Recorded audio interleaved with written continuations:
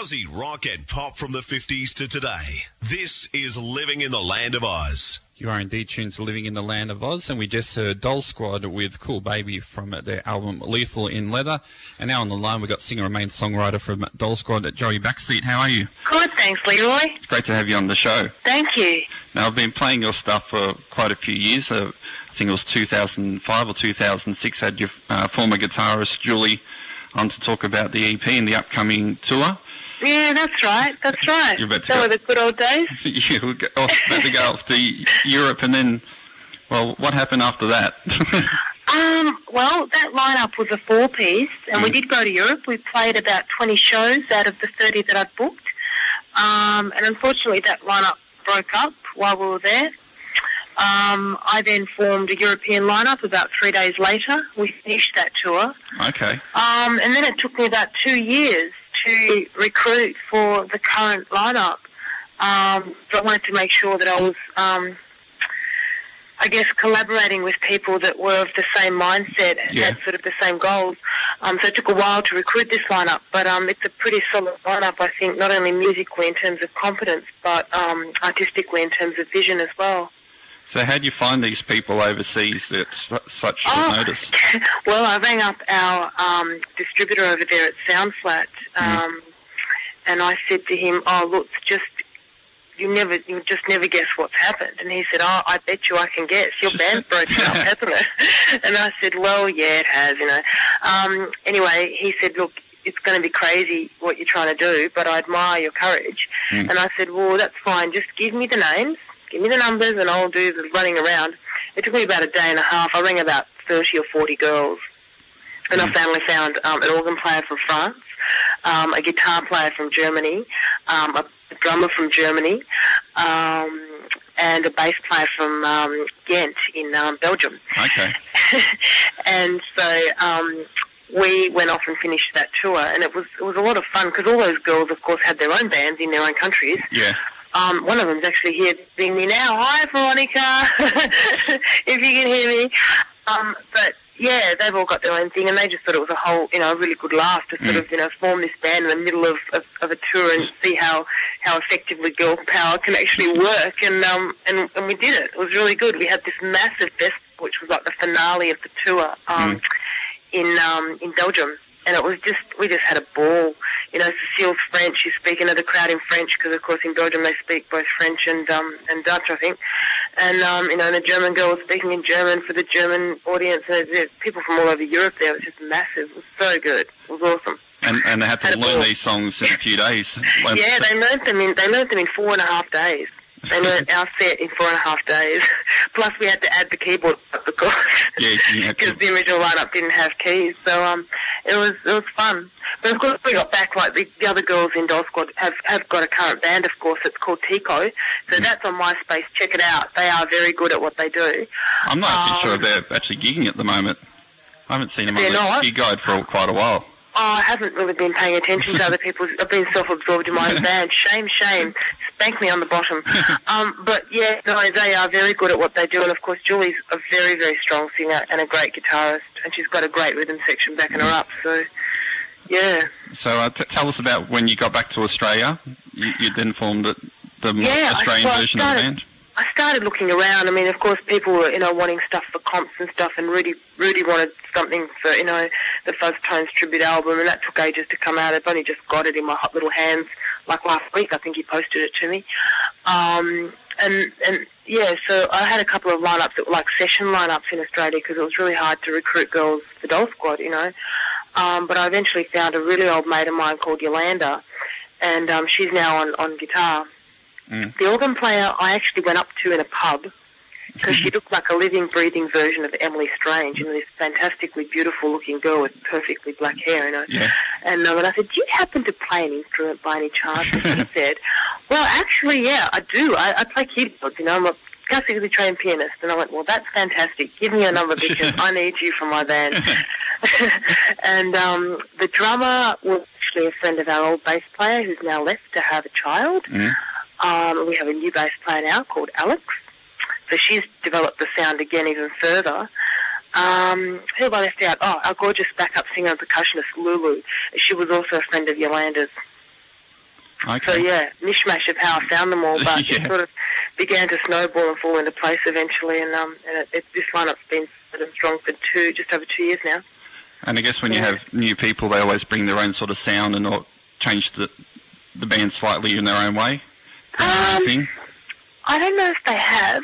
Like, for new sort of reincarnation, I guess, if you like, of the band, I wanted it to be a bit more tougher sounding. I wanted to try and get away a little bit from that sort of cliched 60s sort of primitive recording, primitive sound. I wanted to kind of develop and grow as a band, but still pay clear kudos to where we come from. And I think the new album, Lethal in Leather, which was produced by Steve Lucas from X, has really done that for us. I mean, I think if you listen to the old stuff and you listen to the new stuff takes it up a notch in terms of production, because obviously we had someone there to stop our indulgent sort of, he'd go, no, that's enough vocals, Joe. Yes. You don't need to perfect that S sound or whatever you're worried about. Forget it, it's cool. And he'd tell, the other girls equally. And it worked out really well because we ended up getting a very, very objective product, whereas that didn't really happen before. We just thought we couldn't afford the luxury of a producer, but having worked with one now, I understand it's not a luxury at all. It's about as essential as having equipment when you go into the studio. That's right. So, and how did you get in contact with Steve to get him? Well, he actually was being interviewed by my ex-husband because he's also a journalist, and he actually suggested you should get a producer. You really need to get someone objective to sort of do this for you, and he said, why don't you call Steve? He's as good as anybody. I mean, he's got a really objective view of music. He doesn't just like punk. He doesn't just like boy rock. He likes a diverse sound. He's obviously pretty intelligent. Why don't you get him? And I said, okay, well, I'll give him a call. And I called him and he said, well, I've never done production before, but it sounds like an interesting thing I'd like to try, but I need to hear your stuff. So I sent him the stuff, and he took like 3 weeks to get back to me, and so I thought he wasn't interested or didn't like it or thought he couldn't do it or, who knows. But he rang up and said, look, I've had a really good listen, and that's why it's taken me ages, and I think I can do something with this. And then he came to all of our rehearsals and watched us nut out and refine the songs. And once he knew what sort of train we were kind of on in terms of what we were trying to achieve, he was very, very good and very, very quick to pinpoint where things needed improvement. Yeah. And he wouldn't always suggest the answer. He'd go back and think about this, or why don't you try doing this for a minute, or see how this sounds, and it was... Oh, okay. We seem to have lost Joey, obviously. We'll try to get her back on the line. Let's hear the song that Steve co-sang on, Here's My Thing, and then hopefully we'll have Joey back. Okay, well, I think we seem to have Joey back on the line. Hi, sorry about that. My phone just died. Okay. I won't tell you who my carrier is. It might be cemetery. So speaking about Steve was at your rehearsals.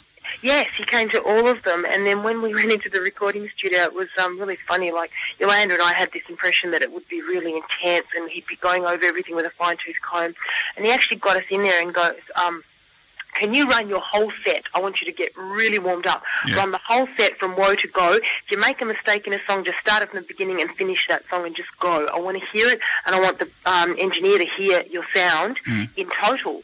And so we did this, and then we went back into the booth. And he goes, well, guess what? And we go, what? And he goes, that's the music done. Yeah. We were just like laughing, going like, yeah, are you joking? Like, rubbish. He's going, no, seriously, the music is done. Yeah. So he's going, no way, no way. And he's going, yes, this is how we recorded Exasperations with Lobby Lloyd, and this is how you are going to record your album Lethal in Leather. And so that's how we did it. So it's a very live sound. We did end up double-tracking some of the toms. Yeah. So, like, people should listen to that because it gives it the biggest, most ballsiest rock sound. Like, none of this compressed sort of stuff that seems to be... A lot of bands have this really compressed kind of sound on their drums, and we didn't want that because we wanted it to sound live, we wanted it to sound big, we wanted it to sound real with lots of air between the kick and all that kind of stuff. So we double-tracked some of the toms, and it sounds really... I'm really happy with the way it sounds. It doesn't sound like any other band. It sounds like us. And that was really important. That was something I really wanted to achieve, get our own sound. Yeah. And I think we did that, so it was really, really good. And that is the story with X's first album that they recorded in something like 5 hours or something crazy like that. I think when I interviewed Steve last year, he said he did one run through with the music, then the next run through with the vocals, and that was it. Yeah, that's right. And I think Robbie Lloyd's wife has it in her diary that it was actually only 3 hours, whereas I think the publicly known comment is that it's 5. But I think recently she opened up her diary and said, well, I've got it listed as just 3 hours. So that's amazing, isn't it? Yeah, I think I said, well, that's probably the 2 hours that you take to set up the drum kit and mic it up properly. And Totally. Yeah. Totally. And you also, we heard a little bit of it there, you duet with Steve Lucas. Yes, we did a duet together. It's a song that I basically had a demo called My Thing that I'd started work on, and that song with Yolanda and myself and Ash and Alex and Lulu and our bass player,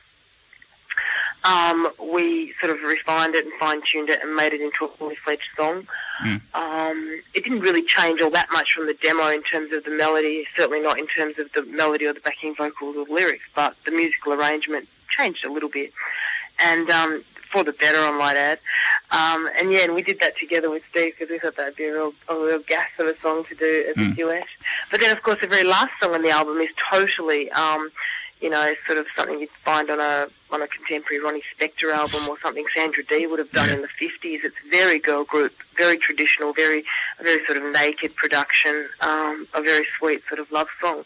So you've got the whole range. You've got the really snarly sort of 60s garage punk stuff, the 70s rock and roll, and then the like classic girl group stuff that goes through the whole spectrum. So it's quite an interesting album in that regard as well. Yeah, you always got to have the big ballad at the end. Yeah, I know. I know. But we did. We just didn't. We didn't rock it out. We made it it's very girly. And I think that's all right when you've got snarly songs like Cave Girl and Rock and Roll Boy and My Baby is a Vampire and stuff. It's good to have something to show the opposite side of the coin, and it can be quite dramatically black and white. So I think that's really important as well, to show the diversity in the musicianship. And the album's called Lethal in Leather. Lethal in Leather, yeah. You launched it, 2 weeks ago at Cherry Bar? Cherry Bar, and we actually had a sold out full house into the second set officially. So okay. I think Cherry Bar were really happy with that result. And I think Bill said that an Australian band hasn't done that for a really long time. So that was pretty awesome. And we're going up to Sydney. On the 12th of March, we're playing at the Sando, and on the 14th of March, we're playing at the Junkyard in Maitland. So hopefully those shows are going to kick rock and roll butt as much as Cherry did. And then, of course, also at the SB this Sunday with Yes, Electric Mary. Yes, this Sunday. That's right. Yep. So looking forward to that one. Lots of good gigs on at the SB this weekend, so you just camp there. That's right. There's a whole space of really good gigs coming up for the long weekend, the SB. So, and then you're off to Europe again after that. Yeah, in May, off to Europe, doing a massive promotional tour through Switzerland, Germany, Italy, Spain. Where else are we going? Belgium, and I think in France. Okay. So yeah, it'll be fun. And hopefully, fingers crossed, the band will stay together. Oh, I have no doubt in my mind that this lineup will stay together, because we are. It's a very different sort of artistic animal to what the other lineup was, and the other lineup is very near and dear to me. I love it. I listen to those old records and I just think, it's gorgeous in its naivety. I love it, but I'm really happy to move forward and progress the band by the same token. Yeah. Okay, well, we'll hear a track off it now. I'm taking Get In all record shops. Missing Link, Red Eye. I think I-94 Bar is stocking it. Where else are we stocking it? Let me see. You're not sure people can contact you through your MySpace? Yes, and Waterfront. Okay. And, of course, in Europe through the major distributors there, which is all on our website, www.myspace.com/theofficial.squad. That's it. Okay. And have you also gone the retro thing and released it on vinyl? We haven't released anything on vinyl, but a guy in Spain who's actually doing some of our tour booking wants to do a 45 off that album, so it'll probably be my thing, I would imagine. Okay. Yeah. All right, now I'd like to get bands to pick their favourite song to finish off the interview. What's your favourite? Well, I've got a couple. Cave Girl, Rock and Roll Boy, I Didn't Mean to Turn Him Bad, and My Thing, so take your pick. Okay. Oh, Rock and Roll Boy is one of my favourites as well, so we'll play that one. Awesome. So it's got a Ramones reference. I like it. Yeah, it's good, isn't it? All right, just to plug again, you're playing, of course, at the SB this Sunday. You're in the front bar or Gershwin room? It's in the Gershwin room. Okay. All right, thanks a lot for joining me on the show. Thanks so much, Leroy.